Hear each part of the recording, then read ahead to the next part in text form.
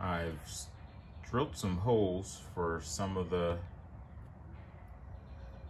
power buttons and RCA jacks through the aluminum plates. There's the front power button hole.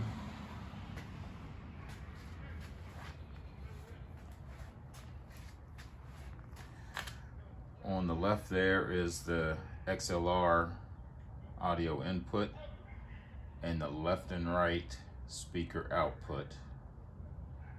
I still have to cut a hole for the, I believe it's ICE power cord. Here's a picture of how it's going to look.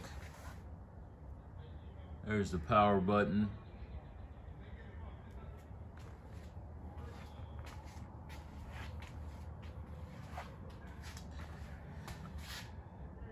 There's the XLR input, and there is the RCA jack for the speaker, well, banana plug, not RCA jacks, for the speaker left and right. The lower right is where I'm going to place the power cord.